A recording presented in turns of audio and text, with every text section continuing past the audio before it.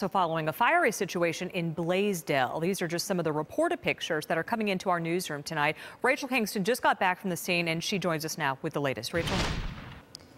It was a very smoky fire and one that firefighters actually had to withdraw from early on because the flames were so intense. It took several hours to put out completely, and the cause is still being investigated.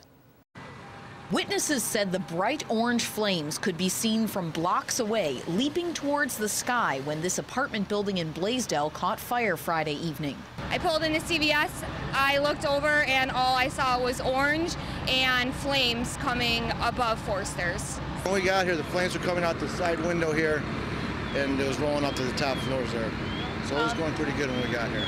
The fire is believed to have started on one of the lower floors. It left a charred, cavernous hole in the back of the house. Nearly a dozen volunteer fire companies either came to the scene or were on standby, including Blasdell, Hamburg, Orchard Park, Lakeview, Lake Shore, Newton Abbott, Scranton, and Big Tree. While the cause of this fire remains under investigation, sources say careless smoking may be to blame. Firefighters initially had some trouble finding the source of the flames. The building's all sectioned off. There's only two ways in. So we only had one entry. It's kind of hard to get in the front and the back. Two people who were home at the time the fire started made it outside safely.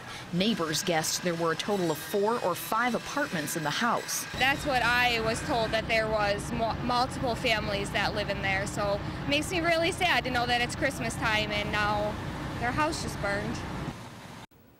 Now, the Red Cross tells us it is assisting 3 people affected by the fire. Neither they nor any of the firefighters were hurt. Rachel Kingston, News 4 at 10.